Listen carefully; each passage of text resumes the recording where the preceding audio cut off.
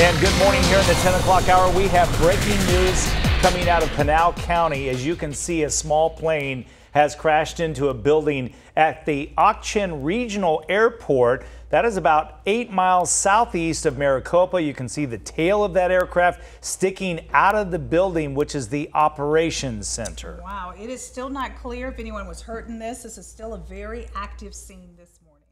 We have a team in the air and headed to the scene on the ground. So do we have Bruce already? Bruce, we want to head up to you live above the crash. What can you see so far, Bruce? Well, this is just an amazing because, and this is, I practice at this airport, believe it or not. Scott, I fly a tail dragger down here with Scott Urschel. I'm taking lessons in tail draggers, but look at this tail dragger. Crashed into this operations, the Auction Regional Airport Operations Center.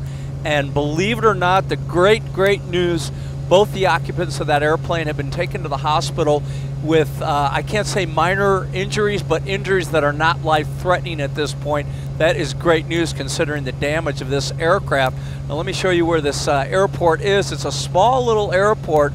They do a lot of training down here. Once again, I do training down here.